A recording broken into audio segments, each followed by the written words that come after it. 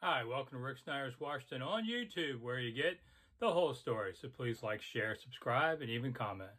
Okay, Brandon Scherff. Doesn't look like they're going to come to an agreement with the Washington football team guard, and the deadline is Thursday, and otherwise he's on the franchise tag again. Second straight year, $18 million, and there's no third year allowed, which means this is his last year. Okay, you got to pay him at this point, pay him the $18 million this year, but you have to plan for next year. He's not going to be here. And I got to say, Brandon Scherff's been a very good player for this team, and he's made All-Pro, and he's made Pro Bowls. But, you know, being a top pick back in 2015 as a tackle, where he quickly was shown not to be a tackle, he's a guard. They overdrafted in that one, even if they got a good player. I know, I've been talking about this for years.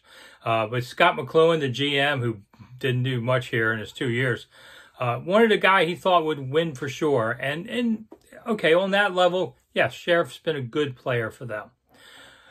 But he's also been hurt, okay? He only played 8 games 3 years ago. He's missed 16 games over 3 seasons, okay? I'm not saying he's not a tough guy, but that's 3 straight years of injuries after 2 years of playing all 16.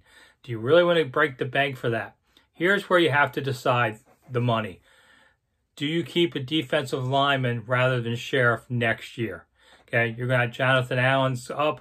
A year later, Deron Payne's up. A year later, Sweat's up. You know, you spend all this money on this guard who may be not as good as those defensive linemen are to this team.